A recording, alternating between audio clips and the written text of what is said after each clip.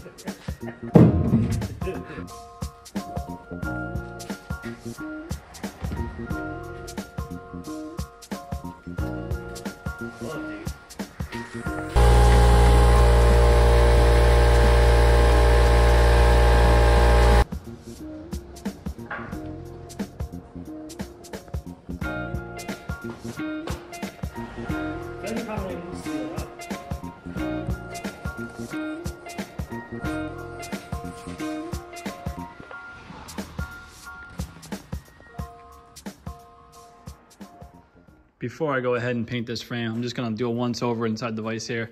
I'm just using some 320 grit sandpaper to get off any little flaws that I have missed. And so far, pretty good. Doesn't seem too bad. All right, I got it down to pretty much bare metal as best I'm gonna get with some sandpaper. Now I'm just gonna bring in these weld marks back into here because the sandpaper will sand them down a little bit. So the only way I found that kind of works is just bring a blowtorch back to it and heating up the joints, and it'll hopefully give me that effect that looks like it's just been welded.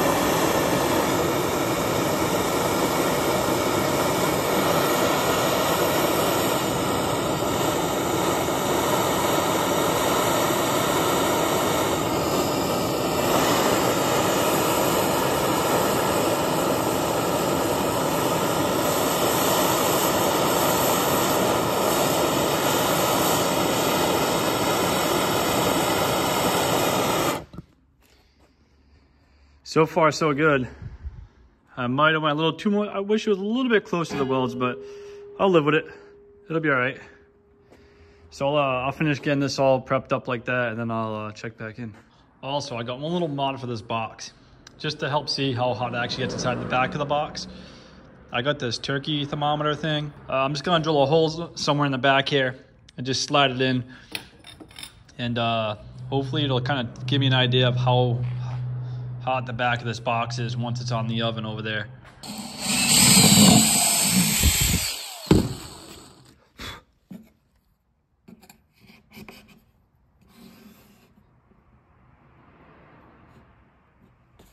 All right, I think that's as good as that's gonna get. All right, so I got my oven set to 425. It's only been like 5 minutes with this crazy contraption we got going on here. And we're currently at almost 150. So I'll give it like another 10 minutes and see where we're at. So that's the far back of this box, which is what I'm scared of. But when I did have the frame in here the other day, when I was just kind of testing it, the frame I left in there and I did preheat it to 400.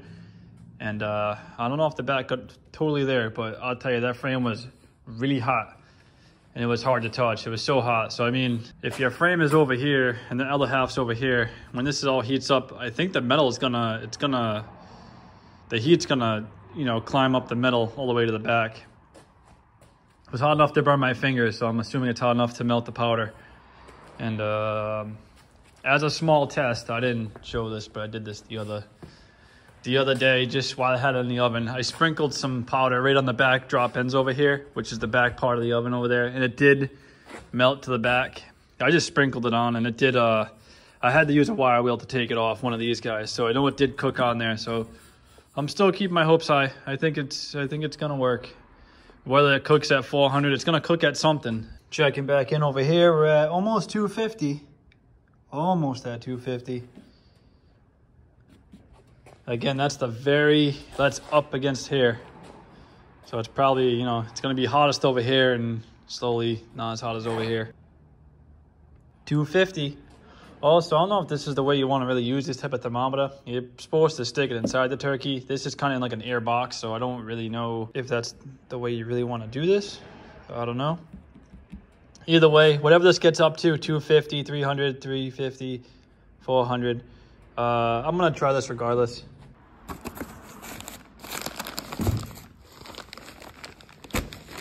All right, this is a Trans Raspberry, and this is 10 minutes at 400 degrees. We're gonna do 20 minutes at whatever degrees we can get it up to. Prismatic powders. All right, I'm just gonna scoop this in here. I don't have a tripod, so be back in a sec. Guys, I promise you this is not pink or hot pink. It looks pink, but it's not pink, I promise. All right, so I'm gonna do the bars first. And to be honest with you, I'm not worried about the knurling here. That's where the stem goes. I'm not worried about this much of the bar going down. That being said, I'm not hanging it on my ladder. I'm gonna just fully send it in my hand and coat it and then stick it in the oven. This is personal use. This is for me only. I wouldn't do this on anyone else's product. This is just strictly for me. And yeah, I'm just gonna ground it out to the end of the bar and hold it and paint the other side. So I can't hold the bars and hold the switch at the same time. So the old electrical tape will take care of that.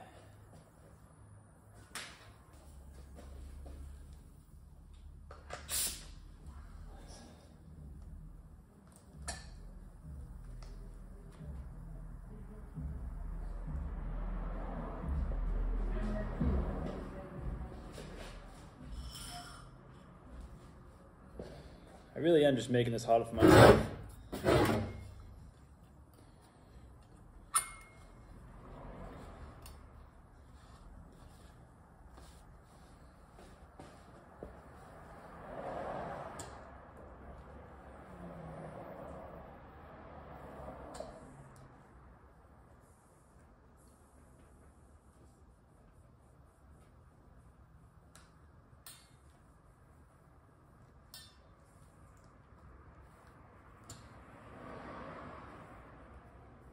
Guys, it looks like it's that easy.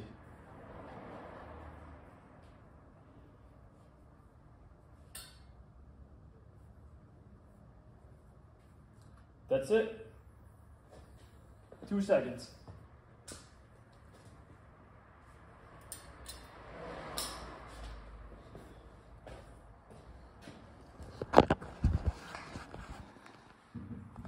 I'm telling you, this isn't pink, I promise you. And let's see what my temp is up to.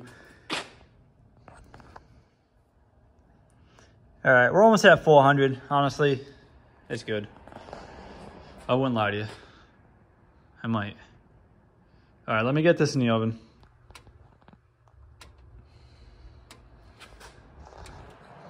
There, let me get this box back on. Got my grips.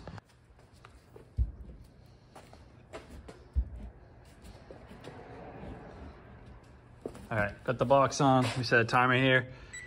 It says 10 minutes, so 10 minutes it is. 10 minutes. And just from taking that box off and on, literally for not even a minute, it dropped down to 250 on this side. There's only a little bit of the bars poking out past here, so we'll be all right. Got 1 minute left in the oven. It's at 400 degrees. There, my thermometer is reading 350. So somewhere between 350 and 400 this oven is. I could maybe turn up the oven to higher, maybe 425, 450. I really don't know. It'll take some time to figure it out. But yeah, I'm gonna pull this cover off in about 36 seconds. If this seems to start working pretty good, maybe we'll try to put in a window in this box maybe, because that's like the only downfall right now. You have to like kind of look under there and you can't even see. Kind of a pain in the butt. But yeah, we're looking at 10 seconds here.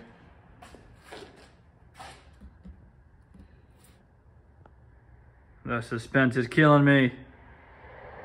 All right. We're done.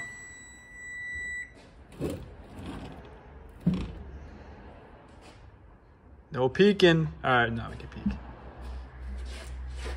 Sheesh, look at that. We are baked.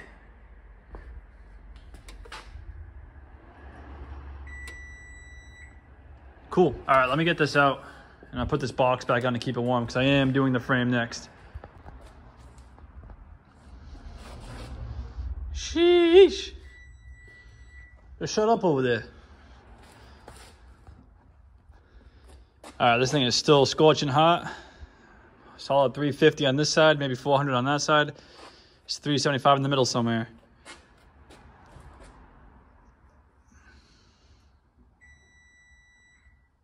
Oh yeah, it's hot. We'll let this cool off, then we'll really dig into it. But guys, it's looking pretty promising here.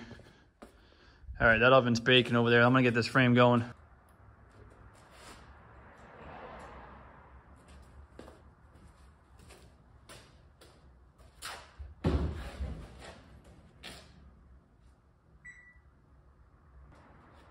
All right, we set the oven to 420. You over here recording? Oh, bet. All right, where do I want to start on this thing? Feel like I want to do like the hard parts first. So we'll do the hard parts first.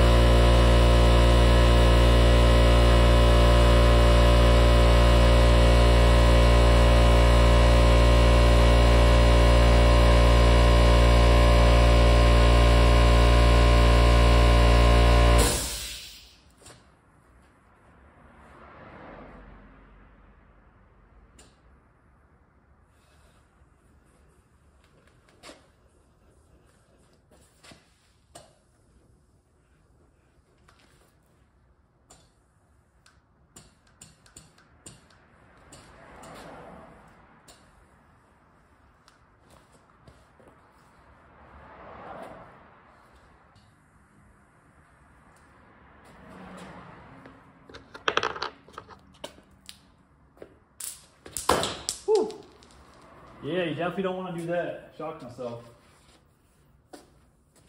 Ugh.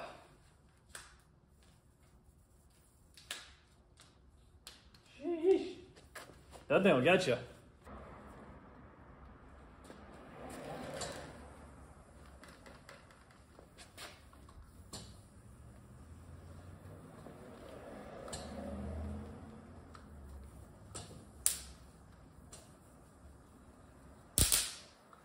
See what happens if you get too close? It does that little sparkle thing. But I mean, I gotta get in there, so I don't really know.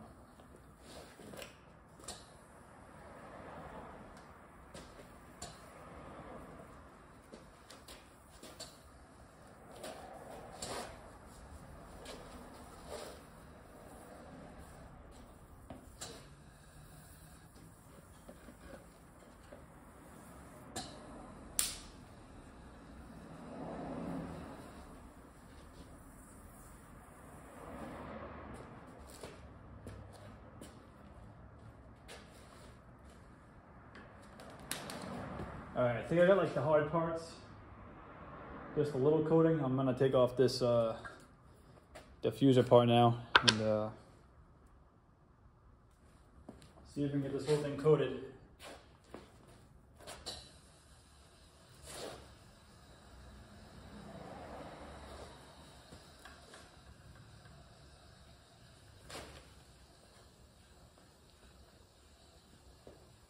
I tell you, besides that mishap, I'm a professional over here.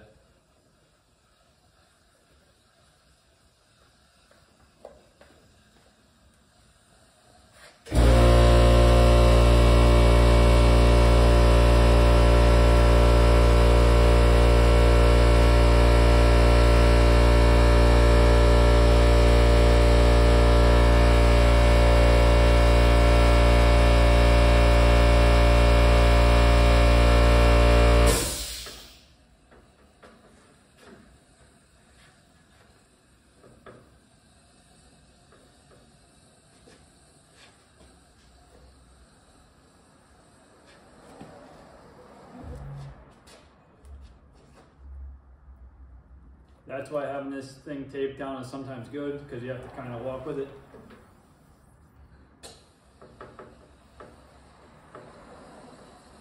All right, guys. I think that's gonna do it. It looks pretty covered.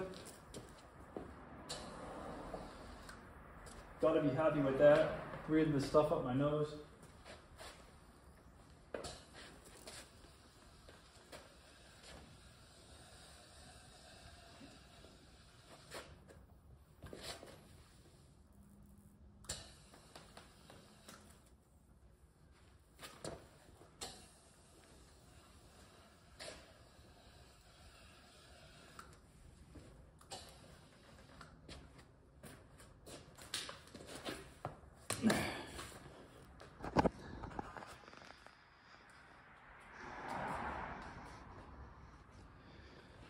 That's it, guys. Let's get it in the oven. I'm gonna do this off camera so I don't look like an idiot in case I mess this up.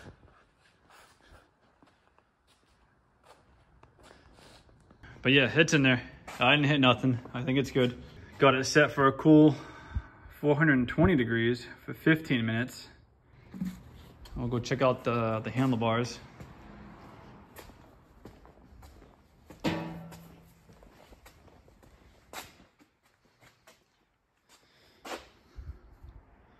Oof.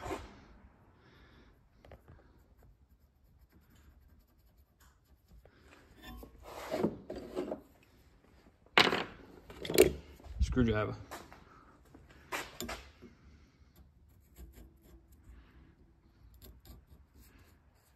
So there is a sharp, it's like peened over on the screwdriver here. So it is scratching, but you gotta actually try to scratch it. I'm wondering if it's because it's like really thin right here. But with a fingernail, nah, this isn't gonna scratch like normal spray paint.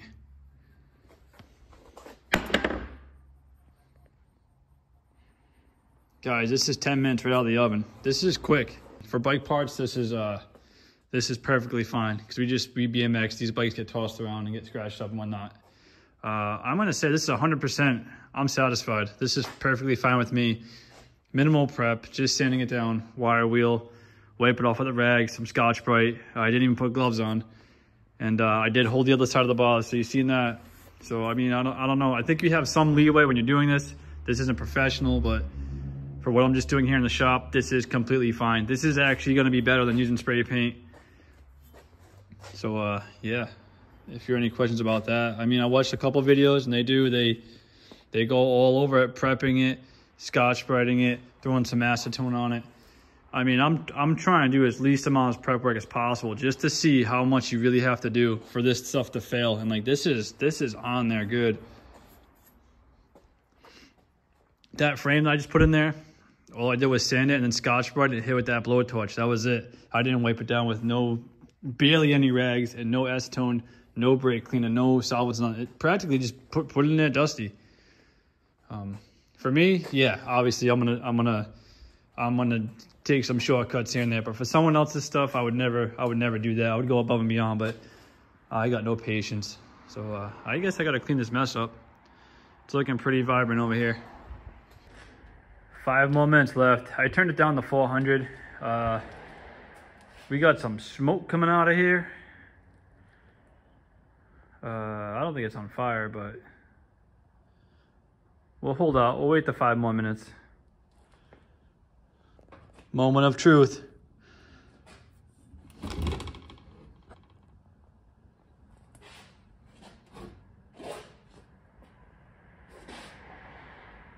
right, guys, I'm not gonna pretend it's perfect, but I think it's perfect.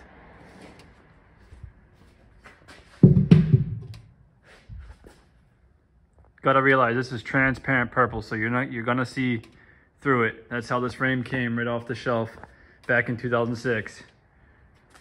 Not out of this particular oven setup, but